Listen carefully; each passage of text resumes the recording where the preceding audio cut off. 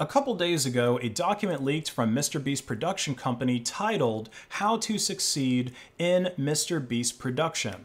And since Jimmy's main YouTube channel has more subscribers and gets more views than every other channel on this platform, it's being looked at by a lot of people as a cheat sheet for how to make it on YouTube. And it is in some ways. He talks about how to make clickbait titles and thumbnails and then how to effectively deliver on said clickbait in order to have good audience retention and keep people coming back for more. And there's plenty of screenshots from the back end of his creator studio that prove his metrics really are better than just about everyone else on this platform. But beyond this guide having good advice for making viral videos, I would say that there's actually some really useful stuff in here for running any kind of startup business. And I know that there's been a lot of controversy around MrBeast. There's actually some things in this guide here that made me think if I was reading this as a potential employee of MrBeast, then I would probably start looking for work elsewhere. But nonetheless, I still think that there is some good advice in here if you were to go and start your own business. So the first thing that stood out to me was right here in this section, what is your goal here? And MrBeast makes it very clear that the goal of his company is to make the best YouTube videos possible. Not the best produced videos or the funniest or the best looking videos, but the best YouTube videos, measured on the metrics of click-through rate, average view duration, and average view percentage, and a couple other metrics that you can get from YouTube. Now, if we abstract away from making viral videos and we talk about just having a specific goal in mind for your business, this is something that so many startup companies lose sight of when they start going through periods of extreme growth, and especially when they start to reach that phase where they're more of a corporation with separate departments and people start getting too buried in the details of their department and their own little component of the bigger project that doesn't even matter so much as far as the company's goal is concerned. And part of the reason for this is most employees in big companies have no idea what the key performance indicators are for the business, the actual things that make the company money and make them more successful. And granted, the KPIs in YouTube are very straightforward because you can get detailed statistics for your YouTube videos in the creator dashboard. But making sure that everyone in a company knows what the KPIs are, maybe not what the exact metrics are, but at least what they should be striving for, is such an important principle that startups miss.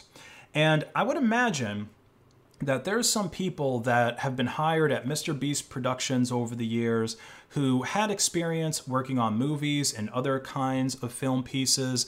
In fact, I know that because right below the what is your goal here section, he says that he doesn't care how traditional media does things. Because again, the key performance indicators for a Hollywood movie or a documentary are going to be different, right? They're different things for than what you need for winning the YouTube algorithm. Now, another point in this document that's maybe a little more contentious is MrBeast saying that he only wants A players in his company. He only wants the people who are obsessive and learn from mistakes, are coachable, intelligent, don't make excuses, believe in YouTube, basically the people who have the same vision that he does. Now, obviously, any CEO, anyone who's going to be hiring wants to have everybody who has the same vision as him, right? Who's going to be as obsessed and working as hard as him or her. But a lot of businesses don't just avoid doing that, but they end up hiring way too many people that are really in no way, or you kind of have to stretch a bit to see how they are essential to the goal of the company. It could be too many HR people, or it could be having these elaborate amenities that were so common at tech startups for, I guess, to get people to hang around the office more, you know, like they have a little game center set up and, you know, coffee machines and these elaborate kitchens, and then you end up having employees to maintain that stuff, or contractors, you know. Either way, you're spending a lot of money on it at the very least.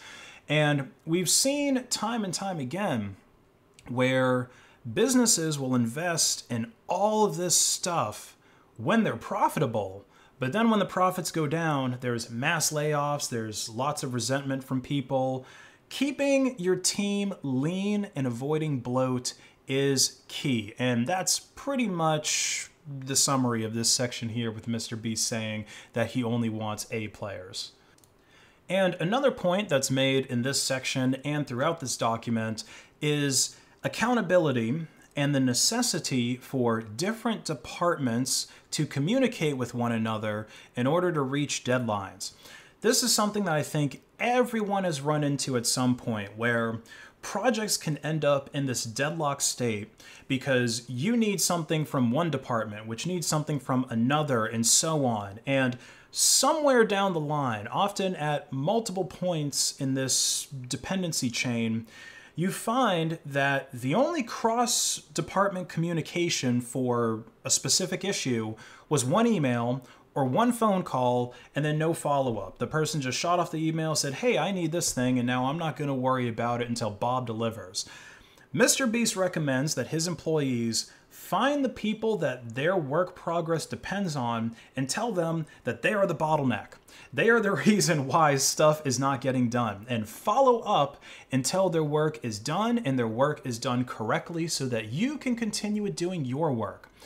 It sounds like there's a lot of micromanagement going on, but I would imagine that the logistics for creating the kinds of videos he does on his main channel as often as he does warrants some of it.